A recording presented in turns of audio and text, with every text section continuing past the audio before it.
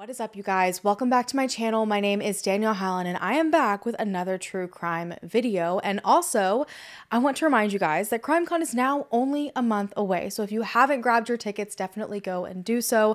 I know that there are still some standard passes that are not sold out yet. So if you want to come and meet me, meet a bunch of great people, experts, sit through a lot of awesome panels, you can use my code Hallen when you go to purchase your ticket, and I hope to see you there. So today I am bringing you guys a recent case that hasn't received nearly as much media coverage as it needs. After I covered Riley Strain's disappearance in Nashville, Tennessee a few weeks ago, I received quite a few suggestions from you guys about another missing person, and it was the disappearance of 21-year-old Caleb Harris down in Corpus Christi, Texas. He went missing within days of Riley, but his case did not get nearly the same amount of coverage, and the energy that was put into finding Riley is exactly what could help solve Caleb's disappearance. Caleb vanished into thin air in the early morning hours of March 4th this year. Legitimately, it seems as if he was just plucked up out of a parking lot and vanished to never be seen again. And his family, friends, and authorities are all actively seeking and heavily relying on tips from the public, specifically video footage, hoping it will help them find Caleb. So let's help amplify Caleb's story, share this video, the Facebook page, share his photo to hopefully get the attention of someone that may be able to help. 21-year-old Caleb Harris is very obviously a loved young man, and thankfully, the media that is out there does include several interviews with his family where they have the opportunity to share why Caleb is such a special guy. According to his parents, Becky and Randy, Caleb is very close to his family, especially his little sister. He keeps in constant communication with his mom and his dad. His mom had even just come to visit him days before he disappeared, and his sister was actually one of the very last people that had any communication with him before he vanished. He has a very tight circle, and most of his friends have grown up with him throughout his entire childhood. He's loyal, always willing to lend a hand. He just seems to have been raised with great values by great parents. He also, growing up, had always been very musically inclined. Caleb can apparently pick up any string instrument and play it no problem, but he does seem to love guitar the most. But one thing that he loves more than all of that is the outdoors. Caleb is always outside, whether he is hunting or fishing ever since he was little, and as he grew older, his love for it just exploded. So Caleb decided to attend Texas A&M University in Corpus Christi, where he is currently a sophomore, and as no surprise, he is studying environmental science. He hopes to land a career as a game warden or possibly somewhere in environmental law. His parents have said that he is a college kid, a typical college kid. He likes to have fun. Let's be realistic here, but he also has a really good head on his shoulders. He would drink occasionally. I don't think he smoked cigarettes, but they said his idea of a good time was a little bit different. He wasn't very focused on dating or parties. Caleb and his friends were way more likely to go to bed at like 7 p.m. so they could wake up at 4 a.m. to get in the duck blind. So that is like the kind of lifestyle that he liked to live. He lives and breathes being an outdoorsman. Now, I'm not saying he didn't go out and have fun and do all those things. He just was more of a homebody. He liked to be at his apartment. He liked to be in his routine. He was a creature of habit, probably what led his loved ones to report him missing as quickly as they did. Now, Caleb is currently living at the Cottages, which is an apartment complex off of Ennis Jocelyn Road. And this area of Corpus Christi is heavily populated with college students. There are a few different apartment complexes in the area that specifically cater to college students. It was just a good, nice place to live, and his parents were huge fans of it when they were trying to help him pick it out because this complex in specific boasted high security. The entire complex is fenced in. It has 2 gated entrances as well as cameras to help keep the residents safe, and so far it had been a really great place to live. His apartment itself was an ideal location. It was centrally located right by the pool and the clubhouse. It's relatively close to the water. Oso Bay is like a stone's throw away. It's really close to all of the places that Caleb liked to fish, so it was a good setup for a college kid. Now, just prior to his disappearance, Caleb was so excited about and planning for his future. Caleb had lined up a job for the summer in Alaska, which was going to be a huge adventure for him, and it also was going to tie right into his major. I can only imagine how excited he is for that. He also had started to pick out his classes for next year. He had just signed his lease for the next year in Corpus Christi, but something happened in the early morning hours of March 4th, and he hasn't been seen since. Sunday, March 3rd was a typical day for Caleb. He had been texting his dad back and forth that day, excited about a fishing trip that he had planned for the following day, Monday, March the 4th. And when Caleb went fishing, it was serious business, okay? It wasn't the willy-nilly fishing that I do, where I just like throw whatever lure I think like sparkles the best into the water and hope that something grabs onto it. He has a plan, okay? He knew the species that he wanted to target, the bait that he needed to use, the exact location, the time of day. Like, he went with a purpose. So they were texting back and forth about the best lures, what he was hoping to catch, and he seemed really excited. So it was a complete shock when Caleb's roommates reached out to his mom that day, Monday the 4th, around noon, saying that they had no idea where Caleb was and they had already notified the police. According to his roommate, and he had two of them, these roommates said that they woke up to get ready for school and they noticed that Caleb had ordered an Uber Eats order in the early morning hours of the 4th, and the bag was still sitting on the doorstep of their apartment. Upon further inspection, Caleb's truck was still parked outside in the parking lot, his keys were still in the apartment, and so were his shoes and his wallet. So everything he would need to go anywhere was still there, but Caleb was not. When they tried his phone, it was going straight to voicemail, which was also, completely unlike him. And so his roommates attempted to look for him briefly before they were like, we have got to call someone. Like, this is how out of character it was for Caleb to just vanish like that. And so they notified the police and then they called his family. And within minutes, his family was rushing to Corpus Christi to look for him and also to formally file a missing persons report. When authorities arrived at his apartment, they took a quick look around and there was no sign of an issue in the apartment. No signs of a struggle, no obvious signs of foul play. Obviously, his roommates were really worried about him. All of his belongings were also still there, as I've already said. His truck was still locked. I mean, all electronics and chargers. It was just Caleb and his phone that were gone. And so the first thing CCPD wanted to do was nail down some sort of timeline of when exactly did he go missing. They wanted to understand what happened at what time and how did he go from having just like a casual Sunday to vanishing in the early morning hours. And so far, this is what they've been able to put together based on their most recent timeline that they have released. Caleb's roommates confirmed that they had spent the entire Sunday hanging out with him. They were playing video games, they were prepping for fishing the next day, and later that night at around 10 or 10:30 p.m., they were all excited because one of the roommates brought home a new puppy. Now, some reports do state that this was Caleb's puppy. It's not. It was either the roommates or the roommates' girlfriends, but regardless, they were viewing this as a community dog, okay? They wanted a little buddy to go with them when they were kayaking and fishing and hunting, and so they were playing with the puppy. They were planning on going to get it a life vest the next day for their adventures, and so everything was great. Hung out for a few hours, and at around 1 a.m., Caleb, his two roommates, and a friend that they were with were all captured on camera taking the puppy out together out of the back door of their apartment. And to give you a bit of an idea of like the placement of their apartment, because it's a little different than typical apartments, their back door was facing the parking lot. So it was a little backwards, and the front door is actually leading out to this open grassy area. There's sidewalks, the pool, the clubhouse. And so they had gone out of this back door. And you can see that they're all in great spirits. They're happy, excited. Again, everything's totally fine. Now, about an hour later at around 2 a.m., Caleb's roommates decided that they were going to call it a night. And so the friend that was with them left and the roommates headed to bed.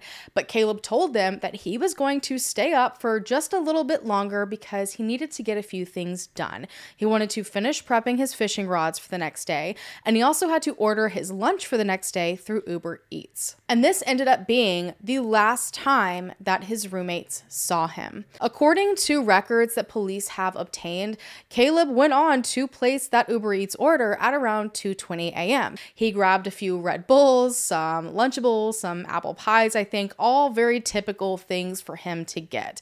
And then about 20 minutes later at 2:44 a.m., Caleb sent a Snapchat. Now, he sent the Snapchat to his sister. It was a picture, and in it, he's barefoot and walking this puppy by himself outside of his apartment. And from my understanding, he wasn't captured on the Ring camera this time, meaning that he likely had used the front door of the apartment, which would have taken him out into that grassy area near the pool and the clubhouse. And then another 20 minutes later, Caleb sent his last bit of communication before everything went completely dark. And this was a little bit weird. A Snapchat was sent at 3:03 a.m. from Caleb to his friend, his high school friend that lived in San Antonio, Texas. And the picture was just this weird, foggy, fuzzy picture of a bridge going over a drainage ditch. And this bridge is just outside of his apartment complex. And it just seems like a really random photo. There's no substance to it. I mean, there's no text overlay. There's no rhyme or reason to it. So everyone's obviously found this a little bit odd. I don't know if maybe he just wanted to show how creepy and foggy it looked. Who knows? But not even 10 minutes later at 3:12 a.m., Caleb's phone died, or it was turned off, and the ping placed him as still being in the area around his apartment. Only 8 minutes after his phone turned off at 3:20 a.m., Caleb's Uber driver arrived at his apartment and dropped off his order on the doorstep, which obviously he never went to get, because this is the same order that his roommates had found just hours later.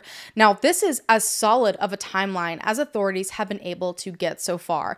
Things have changed up a little bit, things have been clarified a little bit, and I'm sure that things will probably continue to change as the investigation goes on. And while this does give kind of a good outline of what was going on, it leaves these small chunks of time unaccounted for where he vanished. And so a lot of this just seems to be guesswork and hoping they can fill in these blanks. You know that at some point, Caleb took the puppy back to the apartment because it was safe and sound. I know I'm going to get a million questions about it. The puppy was fine.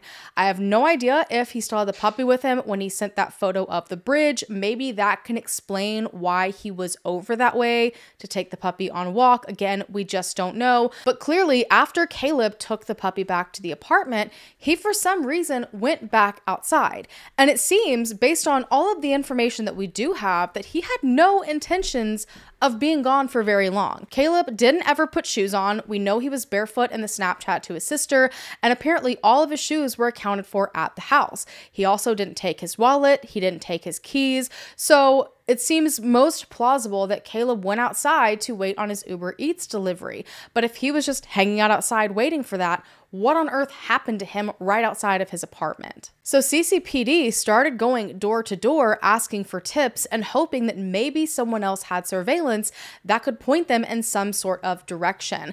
They also ended up searching 30-some vacant apartments just in case he ended up there. And ultimately, I believe they received somewhere around like 27 different clips of surveillance from businesses, other apartments, things like that. However, it doesn't seem that Caleb was captured on anything, but it's hard to say for sure because of the conditions that night.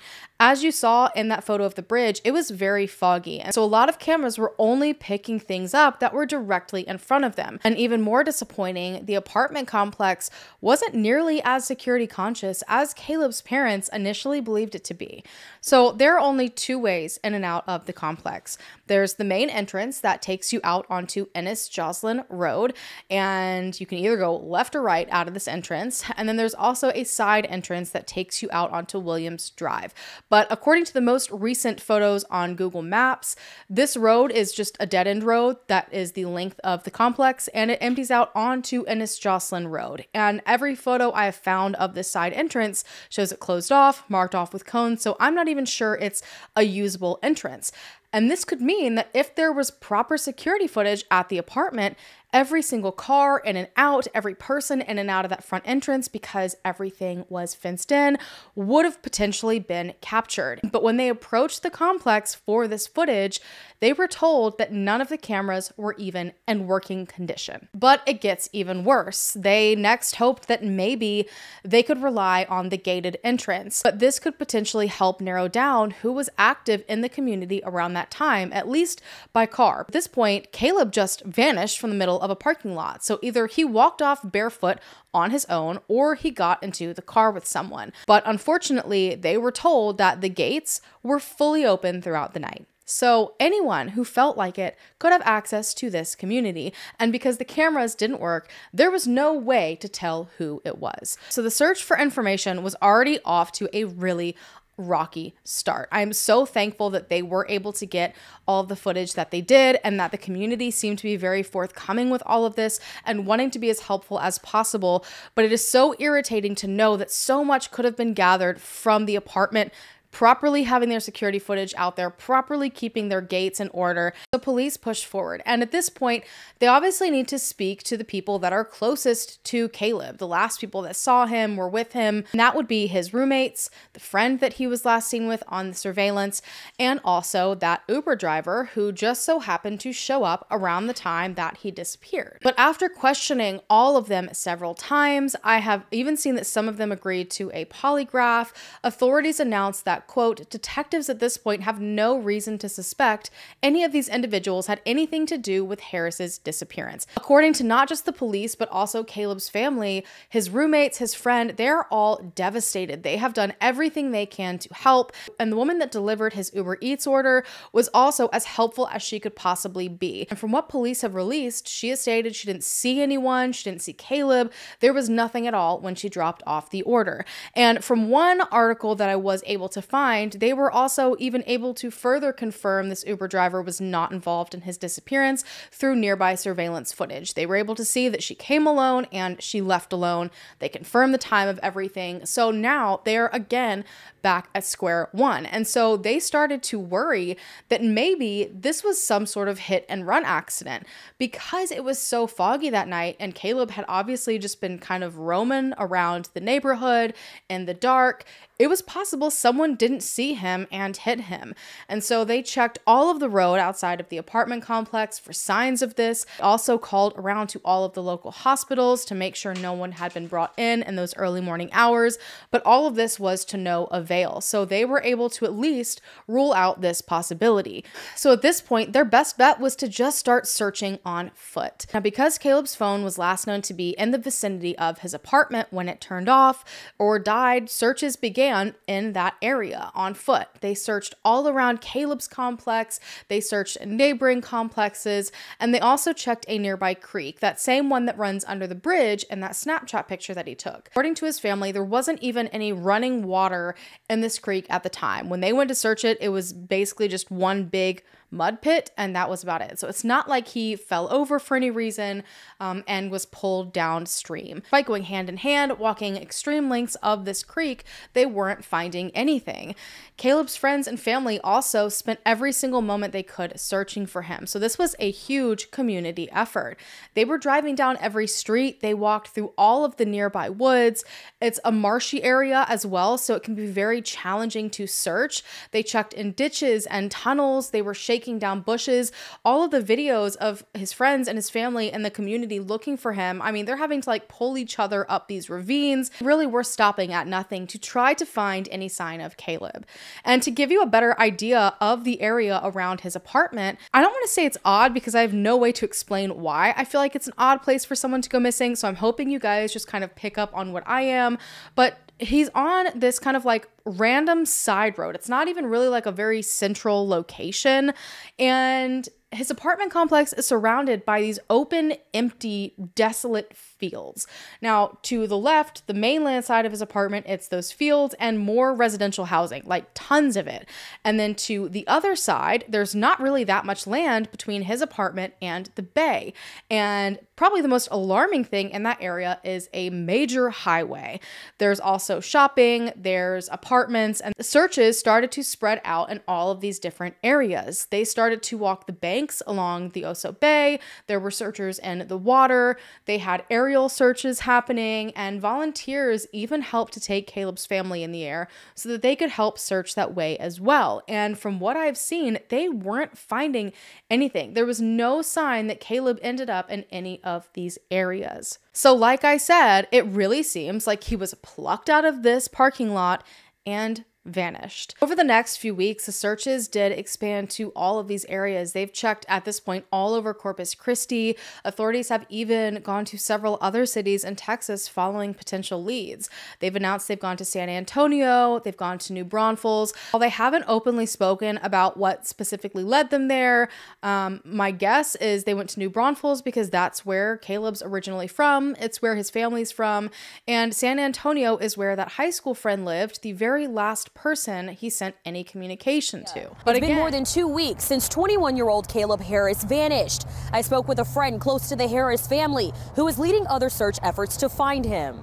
To think that somebody like Caleb would go missing is a little scary. Priscilla Carlisle has known the Harris family for more than a decade. She watched Caleb grow up as he and her daughter went to school together. She recalls the moment that she heard of his disappearance. My daughter Ellie called me, and the first moment that I heard Caleb was missing, I remember saying, "What do you mean missing? What are you talking about?" Within hours, the Carlisle family drove down to Corpus Christi to help the Harris family find him. Shaking the bushes, checking the ditches, looking in the tunnels, and I find myself doing that just as I'm driving along the road. I'm looking in the wooded areas and just trying to pay attention to details that I might ordinarily not pay attention to. With permission from Caleb's family, Carlisle created a Facebook group to plan search efforts and post important updates. However, other pages have also been created, not verified by the family. Carlisle adds that people have also posted inaccurate information, false predictions, and conspiracies about the Harris family. It's really just so that I can help kind of vet the stuff that comes out, and there really is a lot of information that is not accurate. 2 GoFundMe pages were also made by close friends to raise money in support of the family and those participating in the search. Although Caleb still has not been found, Carlisle says the Harris family has not given up. The Harris family is really grateful. We are continuing to help bring him home. Whether they know Caleb or not, Carlisle is hoping that people in the community will do their part to bring him home safely. If you were in this position and your son, your 21-year-old son, was missing, what would you want people to do? They still need your help. Because all of these searches just didn't seem to be lending any sort of answers, authorities started to focus a lot on Caleb's electronics. I know that they've taken everything that he had left behind at his apartment. I am sure at this point they've obtained some sort of, subpoena for his phone records. Authorities are really keeping everything close to the vest. So it's really hard to tell what information they have because there seems to be such minimum information in this that everything they do get is like pure gold. At this point, there are a ton of different people working on this case. The FBI, the U.S. Marshals, Corpus Christi Criminal Investigation Division. That is a mouthful. The organized crime unit's working on it. They have crime analysts, digital forensics. I mean, everyone is looking into this to make sure there is nothing that they are missing.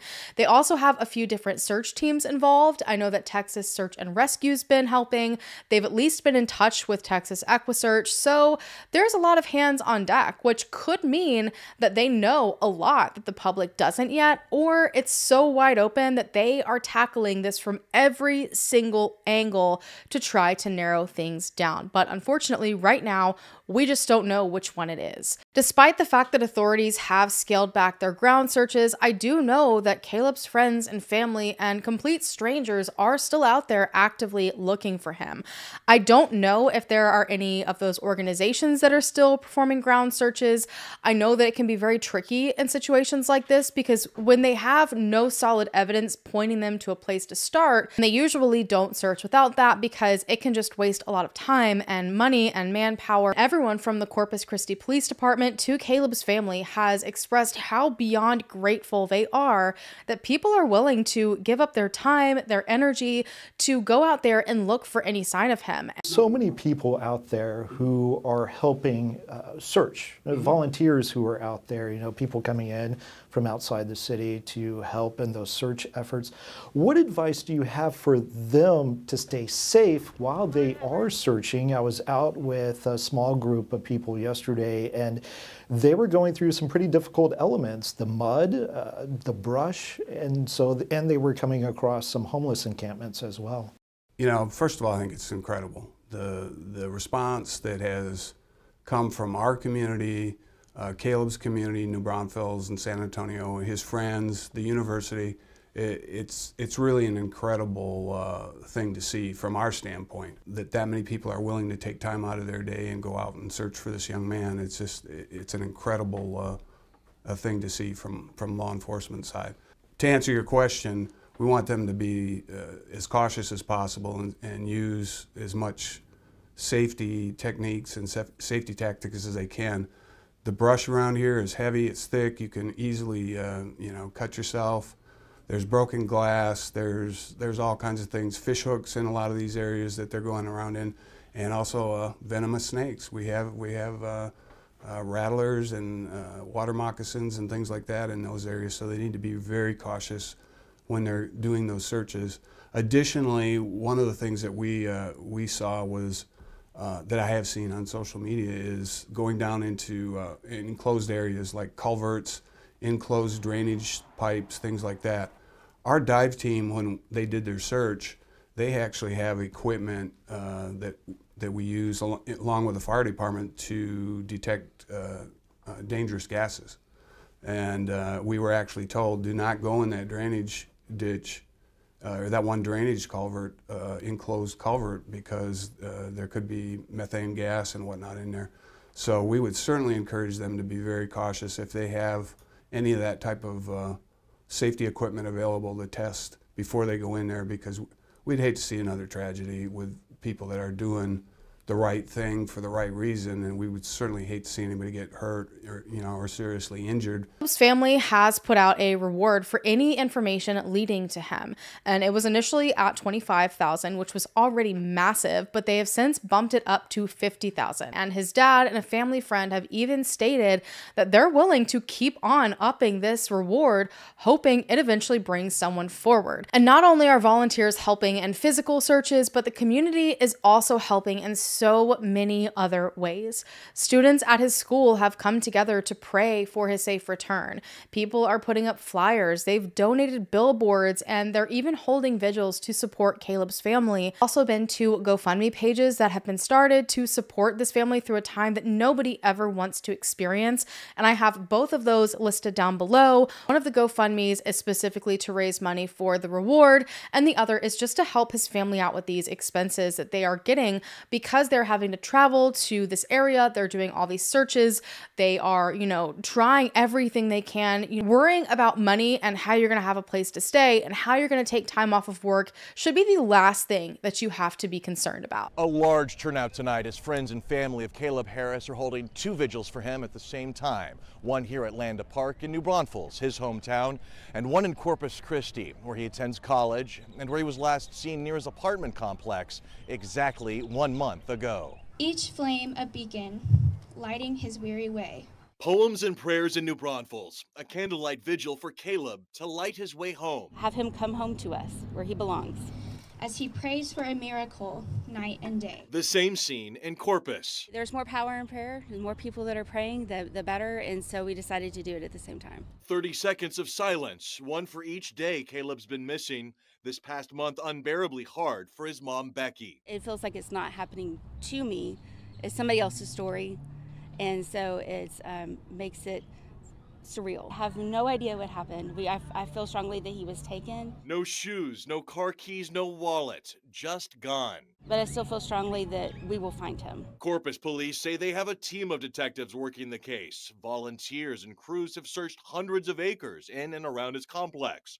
They've combed through surveillance video, but the night was so foggy, it's hard to see. Maybe you have a friend, a neighbor, a relative. If they have a house or a condo down there, ask them to check their cameras. There's cameras everywhere, and we just really need people checking those cameras. Somebody has had to see something, and somebody knows where he is. Bring awareness and just keep on with the search and believing in God and hope that this young man is going to be found. You have people that are praying and still searching for you, and we are not going to give up.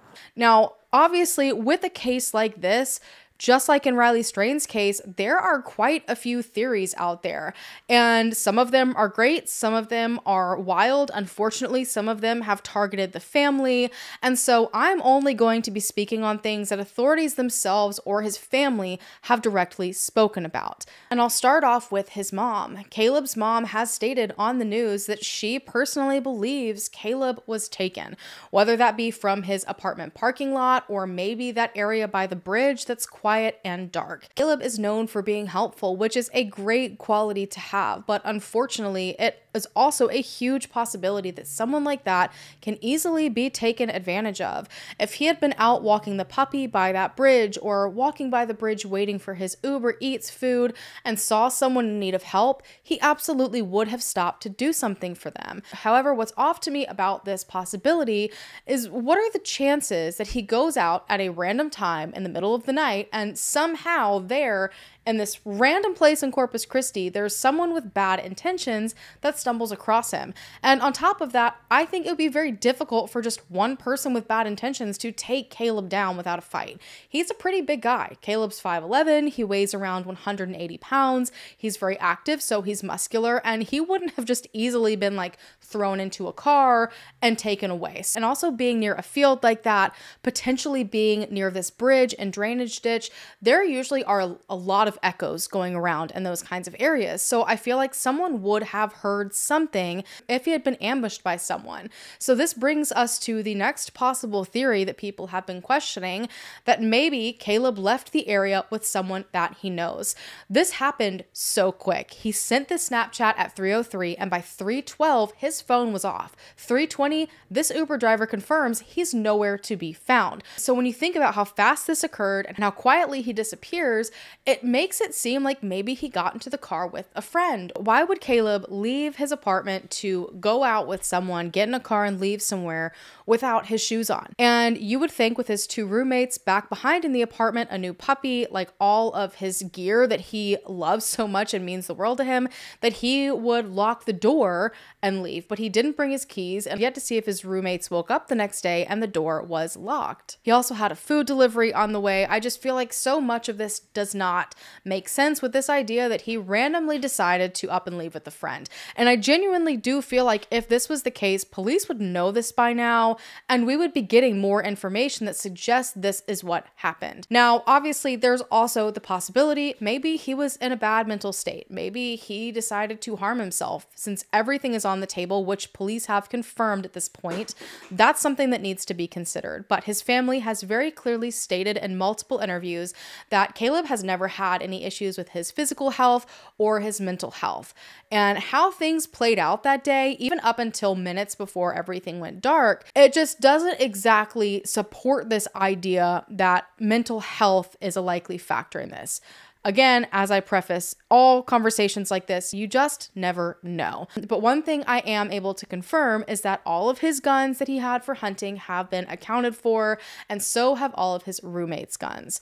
So then that leaves us with the possibility that maybe he just headed off on his own. But just like all of the other potential theories, there are issues with this. Again, why without shoes? Why without keys? Why not take his car? I mean, I feel like I could go on and on and on with each one of these potential theories. He had also already ordered food for himself, so why on earth would he have had a need to leave at 3 in the morning?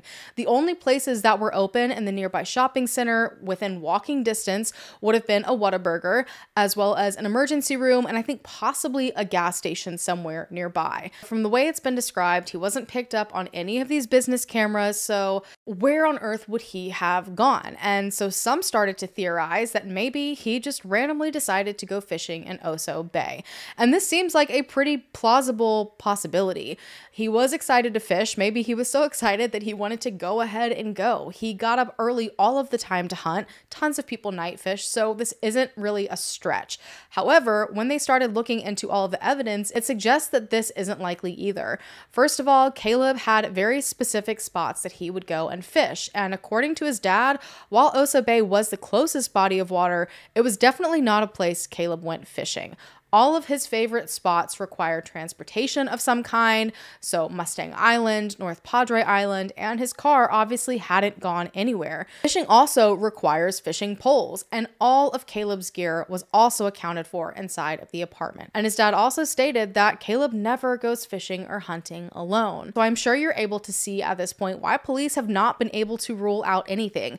Every workable theory seems to have things supporting it while also having things go against it, and there's nothing that really jumps out, at least from the evidence that we've been supplied, really points to any of these being the most likely. But his family really stands by the idea that Caleb did not plan on going anywhere for long.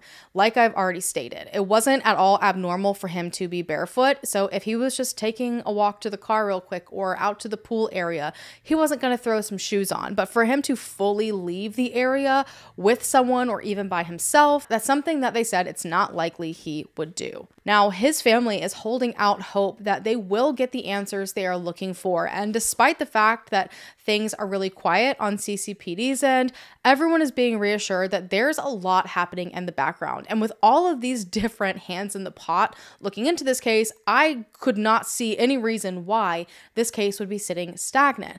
And it seems that the line of communication is also still great between CCPD and Caleb's family, which in all honesty is all you can ask for and is the most important thing in all of this right now. There are so many different ways that you can help Caleb's family, and you guys saw all of the things that happened for Riley Strain, all of the people that drove hours to go and look for him, that spent time sharing his story. He was all over TikTok, all over YouTube. Caleb needs that exact same attention. You can share his flyer. If you're local, go and put some up at nearby businesses. You can participate in volunteer searches. Every single person helping and every single second counts. Despite what it may seem like in this case, people don't simply just disappear. There are answers out there. It's just about finding them. There's been a lot of on and off media coverage in Caleb's case, and consistency and keeping his face out there is the most important thing right now. There's not really been a lot in the past 3 weeks that I've been able to find. It seems it's been very quiet since then. There was a vigil, there was the 1 month mark, and then it seems that things really started to quiet down a bit. Take a few minutes to do what you can to help Caleb and his family. I will make sure to keep you guys as updated as possible. Again, go and check out the Facebook page that's been created by his family. Donate to one of the GoFundMes if you are able to. That's all that I've got for you guys today. Thank you so much for taking the time out of your day to listen to Caleb's story. If you haven't already, go ahead and hit the subscribe button down below to become a part of the Hallen fam so that we can hopefully bring them home together or bring them justice together. And I will see you guys in my next video.